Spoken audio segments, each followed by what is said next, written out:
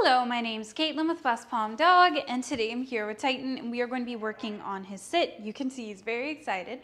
Now, what we're going to be doing today is working on adding an implied stay, because even though Titan's holding a very good sit, I want to make sure that he's staying in position until I release him.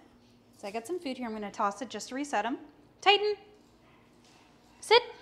Yes. I'm going to go ahead and treat multiple times just to imply that stay. Tap on the head to release. Okay. Very nice. Now that tap on the head is what's going to tell Titan that he's done with the behavior and that he can walk off if he pleases. Toss some food. We're going to do that again. Come on. Titan. A little bit closer. Sit.